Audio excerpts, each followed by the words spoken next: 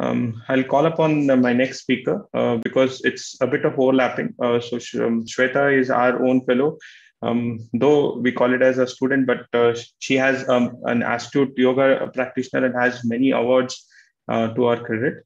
So without wasting much time, I'll ask her to start her topic on yoga. And once she finishes this, let us come to a discussion part of it. So thank you. Thank you. Good morning, everyone. Thank you for having me here. I don't know if I deserve to be in such a big panel of big speakers, but I'll try to give my best here. So I've just put up these pictures here to show that these are two faces of me. Both are equally important to me. And the second one has actually helped take the first one forward without putting me into much pain. So let's see what we can come out of this presentation. So to begin with, many of you might be thinking yoga is like complex asanas, many difficult postures. Not really. It's not just an exercise regimen. It's a way of life. You have to inculcate it in your life. Not just I've put this picture because Mahesh showed one contorted picture of me. I prefer to do such light poses also, which helps us in mindful breathing. And living with discipline is important because whatever exercises that we learn have to be done on a routine basis every day, very strictly and stringently without compromising on the compliance. That is very important. So regular practice of yoga has a huge impact on physical, mental, and emotional well-being. So how does it help a VR surgeon? Firstly, there are three aspects that we'll be seeing in this presentation. First is the primary prevention. Yoga actually helps to get the postures right. All of the previous speakers have told you how important having a right posture is for a VR surgeon. So a person who is practicing yoga for years by default will have a good posture, and that kind of reduces their chance of having a bad experience or an injury. Secondary prevention, if you develop an issue, then how to fix it then and there before they actually lead to serious problems later on. And if you happen to develop a serious problem, then how to recover out of it and how to treat it, treating the aches, pains, injuries, and spasms that are associated with the tedious VR surgeon routines. So primary prevention. So how to get your posture right. So thanks to my friends here who have volunteered to give these photographs for me. So this is how many people would be examining patients. But here, this is not a mock picture. This is how I sit. By default, I try to sit straight. So it helps in, you can observe here in most of these pictures, the surgeon's seat, the doctor's seat is at a higher level than the patient's seat. And the doctor is bending forward or stooping forward in some way or the other. But here, in my case, I have kept it at an optimal level. The seat is a little bit lower than the patient's seat, and I'm sitting straight. So maintaining an erect posture throughout the day is very important, and it comes habitually if you're doing yoga on a regular basis. So here I'll show you few exercises that can help you keep your postures right. So this can be done using any stool or any resistance band or whatever you have. Sorry for that. Okay. So keep it as far apart, wide as you want, showing from the front first, and then I show from the side as well. Take your shoulders around. Shoulder rotation has to happen without bending the elbows. This may look very easy for some people, very difficult for some people, but trust me, once you start doing this, you start feeling the relaxed feeling here. As you progress forward, you can reduce the distance between the two hands. As the distance reduces, the difficulty level increases. So for beginners, you can keep it wide apart and do it. It still works, and you will start seeing the difference. It will relax the neck muscles and the shoulder because those are connected. So it really helps. This is the first one. Second one is something that is called the cat and cow pose, very popularly practiced across. So this is the cat pose. You have to notice 2-3 things here. Firstly, the thighs and my hands both are perpendicular to the floor, and I am making sure that whenever I bend forward, my neck it's all in one curve, and here it's on the reverse curve. So when I bend forward, the breathing is out, and when I bend back, it is breathe in. So if you can keep the breathing in alignment with the movements that you do, then it is even more helpful. So we'll move to the secondary prevention. What exercises can we practice regularly day to day with less time that is available for us? And what can we do between cases to stretch out and relax those tense muscles? So few of these already Saril sir has shown. Let's just run through this. I'm standing shoulder distance apart. My legs are shoulder distance apart. And I'm doing the neck rotations, neck movements that sir already showed. Like he said, we are taking the neck to the extreme range of its mobility, back as much as possible, and front, the chin touching the chest, and side movements. You can notice that my shoulders are straight. I'm not lifting my shoulder to get my shoulder to touch my ear. Rather, I'm trying to bend my neck as much as possible to touch the shoulders. And then gentle neck rotation. You can do all this with eyes closed. But if you are a person who is prone to get vertigo, then keep your eyes open when you're doing the neck rotation. This video may look a little fast. For the purpose of time, I've speeded it a bit. But while you're doing, take it slow. Understand that each body is different. So you'll have to treat it differently. So the next one that we can do in between cases, stand again shoulder width apart. Then I first show what could be done wrong. Many people do this, bending the knees to go back. The intention is not to bend more. The intention is to stretch the spine more. Whatever is your range, reach only up till there. It's okay if you can only do this, or you can do this, whatever is possible for you. But at any point, the legs should be straight. You can notice that even on bending that much, my legs are straight. The whole purpose is to put no strain on the legs, but rather stretch the spine as much as possible. And in yoga, we always do counter movements for any movements that we do. So when I bend back, I have to bend forward to balance it out. So even in the OT, when you bend back, you can do a front bending movement so as to smoothen it out. So again, the point here to remember is when you're bending back, you have to inhale. And when you're bending forward, you exhale. In yoga, the breathing and movements have to sync. That is when you get the maximum benefit out of it. So I just try to put up pictures to understand which areas we are targeting. So when you're doing the back bending, that is called the Ardha Chakrasana, you're targeting the latissimus dorsi and the trapezius muscles. And when you're bending forward, again, the spinal muscles here along with the hamstrings. So your leg muscles as well as the back muscles are taken care of. So another one, this may not be possible in the OT. You can do this in standing posture also, but this is something that you can do as a routine, a daily exercise. You can add it in your daily exercise routine. Sit in whatever posture is comfortable to you and try to twist your spine to whatever extent that is possible. It will help in elongating the spine and helps you give a better posture, as well relax, ease out the tension that is in the spine. So the same thing I'm doing on the other side. Try to look as much back as possible. And if you are flexible enough, you can take it all the way around. You can see my left hand coming forward and I'm putting it on the right thigh. There's one other thing also in this video, which okay, after this, so we'll do another posture, a front bending posture. Sorry, side bending. Here, sir showed the similar one in an animation. The side movements, he also told it can be done in sitting position. That's what we're doing here. We're trying to stretch the side muscles to increase the range of motion. I have moved on to my elbow on the left side, or you can keep it like this if it's not possible. Same, breathe in, bend, back, bend, breathe. Have a slow breathing happening there when you're at that position, and then come back. So here, okay, this posture is not exactly what we did. We did not concentrate on the legs there. I wanted to keep it simple. But notice here that the latissimus dorsi, intercostal muscles, external oblique are all being put to use. And here, the next posture that we'll be seeing has this muscles also being used. So now we'll do some back bending. So I'm in a prone position here.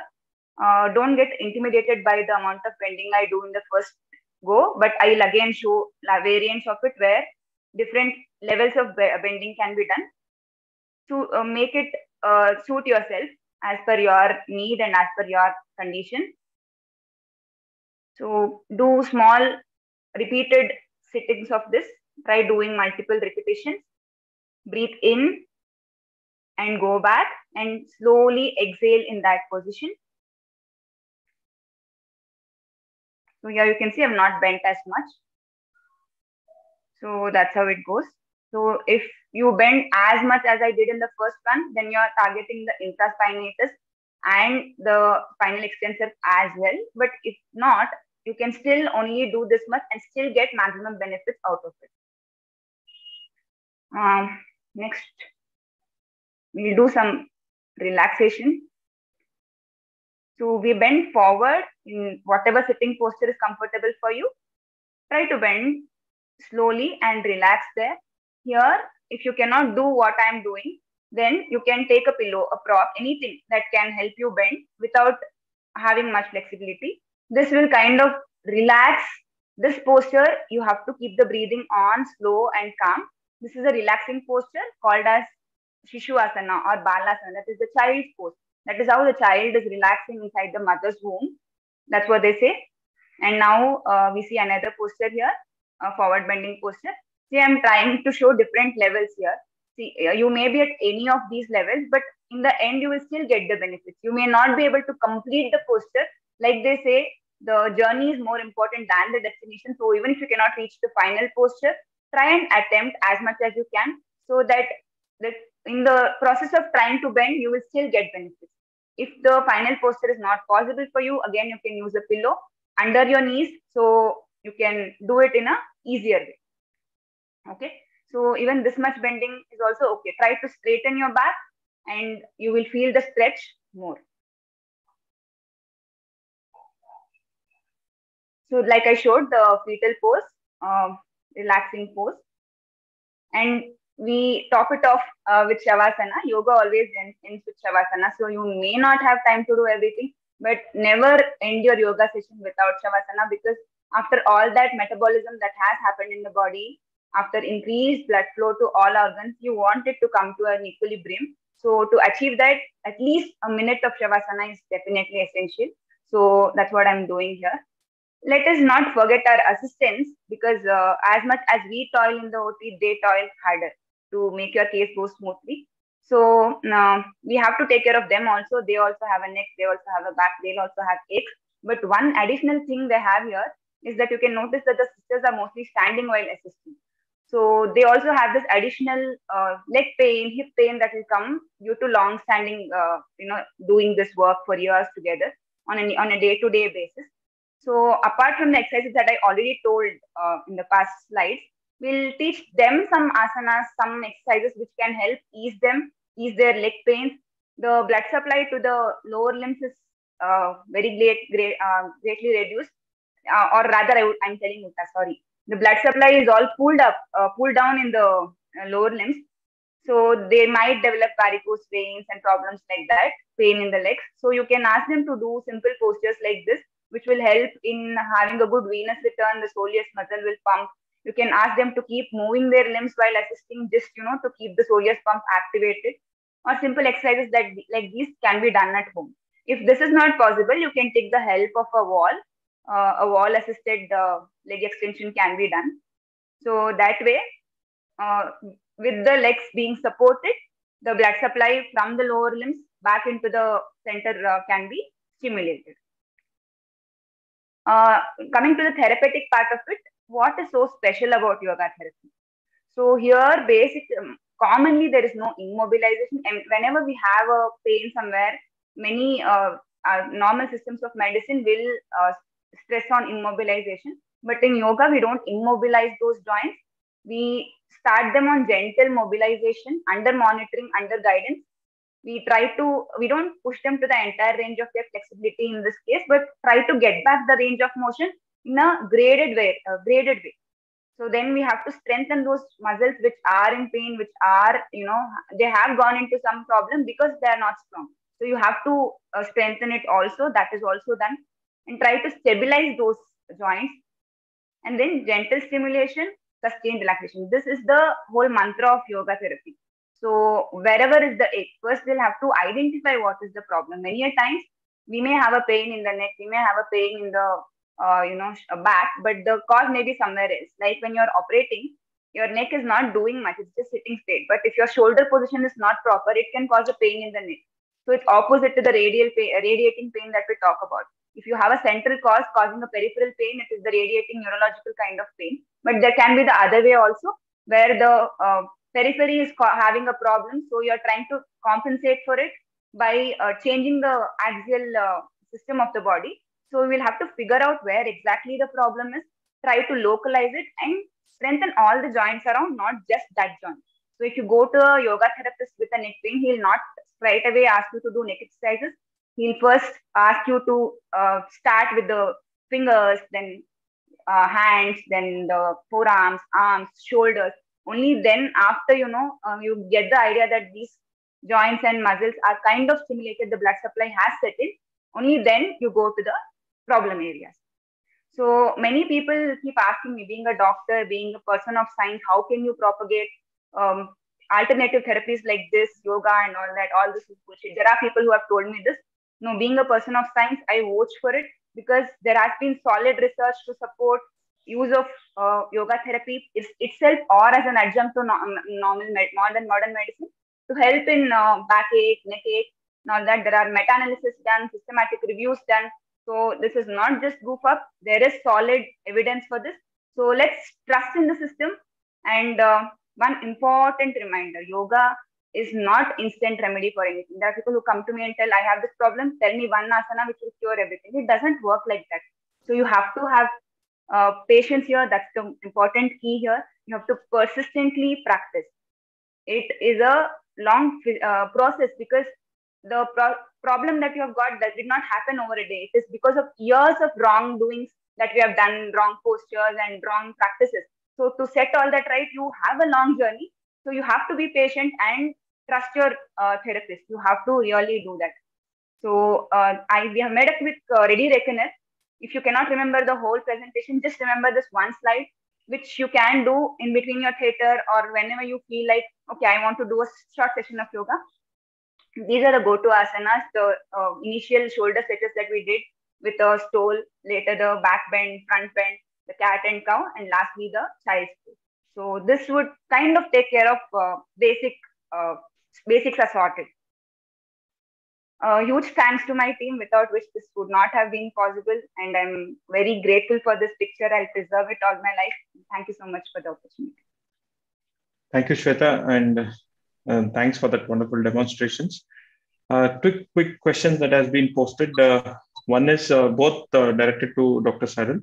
So Dr. Pradeep, who had earlier spoken, he said that he had some kind of cervical issues. So people who have already had these issues or disc prolapse and thing, can they do the stretch exercises or strength building exercises which I had advocated?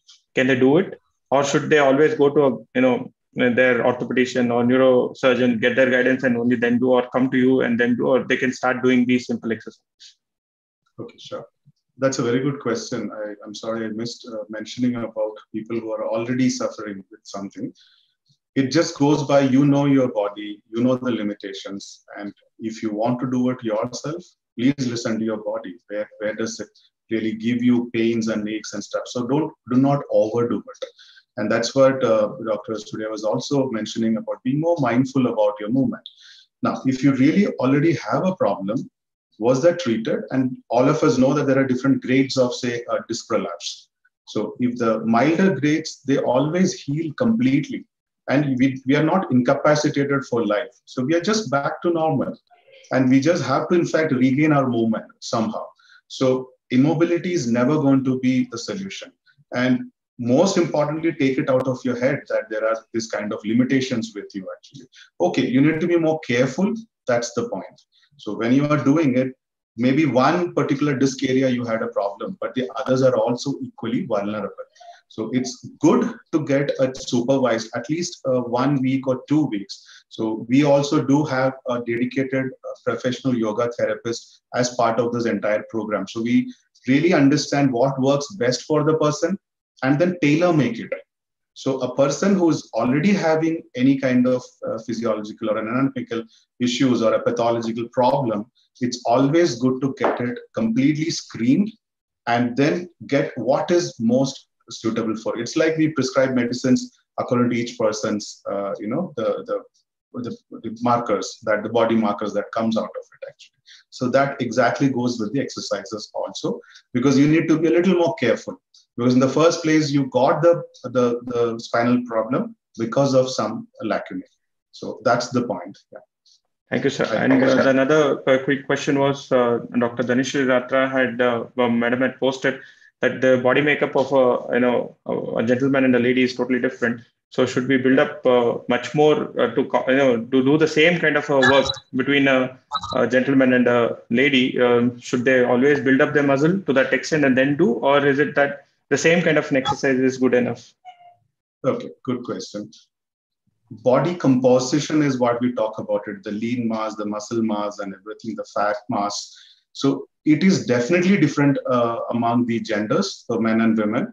So women usually have more proportionate, the distribution of fat mass, and men usually tend to have more of a muscle mass. So that is how we are built. So there's no point in looking at, so nobody's at any loss. I can guarantee that. So they both are susceptible to obesity over a period of time. So the health consequences also vary with the kind of the work-related exposure of strain that you get into. But having said that, the answer to your question is, we just have to compete with ourselves. It's just that how I am today, how much is my thing. And there's this one simple point that I want to tell is, with age, we do lose a lot of muscle mass. And because of inactivity and all those things. And this kind of a job, yes, you are at more risk of losing it if, as Dr. Natarajan was telling, if you don't get into an active lifestyle with preventive conditioning.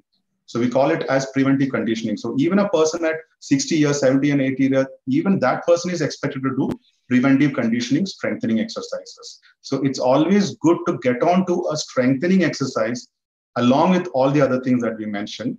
If you feel that you are really becoming a little more imbalanced in your body because of the muscle mass loss, especially if there is a pathological underlying condition for that.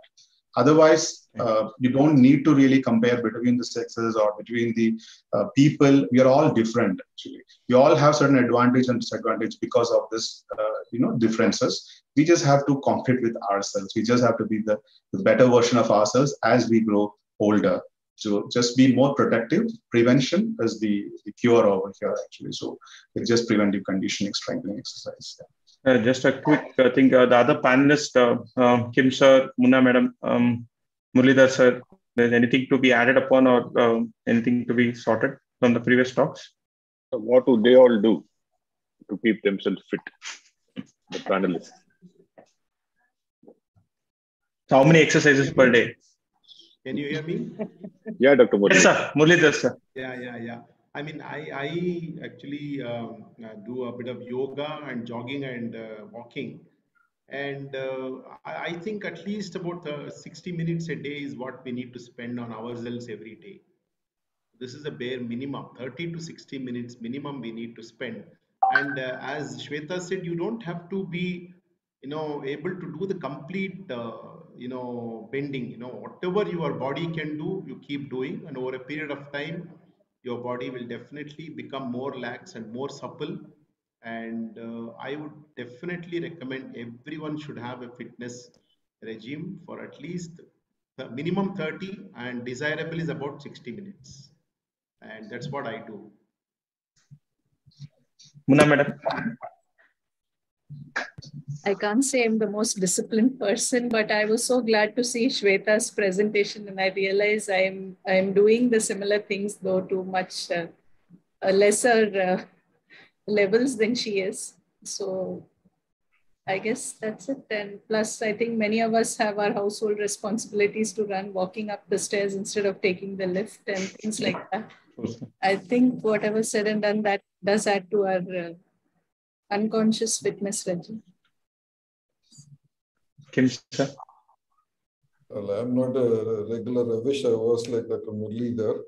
but it's all on need base. Every time a pain comes, it sends me a reminder, and then there's an exercise regime for a few weeks, and then it slows down until the next shock comes. So, we realize only when we are having the pain, the need for doing all this. But when the other priorities come, this somehow takes a backseat. But I agree, we all need to be very conscious of this and continue to do this on a regular basis. Thank you, Dr. Cyril. And the two talks were excellent eye-opener for us. Sir, can I ask Dr. Natarajan? You don't have to ask him because he either dances or flashes. So that's so big, I think.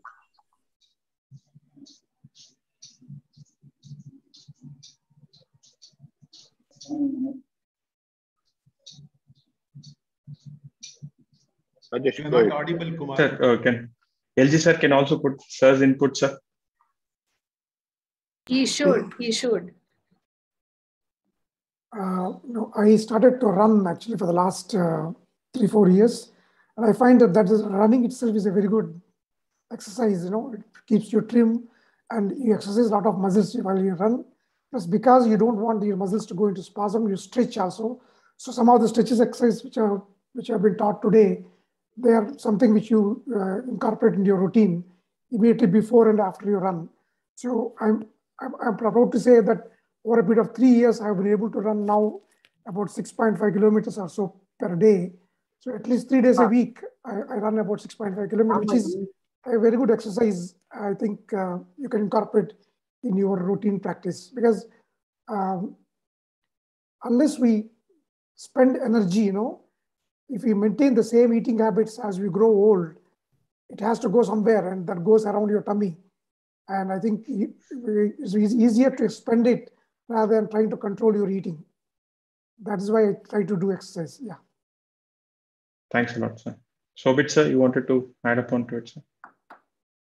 Well, I agree with Dr. Gopal, and you either cut down on your eating. What I do try to do cycling thrice a week, and a combination of mild to moderate weight training with yoga twice a week. So it's alternate days. It keeps me in good state. Mahesh, am I audible now? Yes, sir. Yes, sir. Yeah. Yeah, I just like to sum it up in the form of 2 quotations, which I just thought right away. Keep talking to your body before the body starts talking to you, and swim by all means, but not necessarily in the vitreous. Thank you, sir. Yes, there's one question from Ribu. I think it's addressed to Dr. Cyril.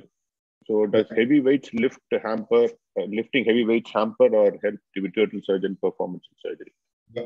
Dr. Ribu, I'm sorry, this is actually a research question. So I think we need to probably we can take it up and try to do it. But I can say from one of my colleagues, there's one of the doctors here who's actually a heavyweight lifting champion. And she even recently competed in the Karnataka heavy lift championship as well. I see her the most energetic person. She's literally like flying in the entire hospital.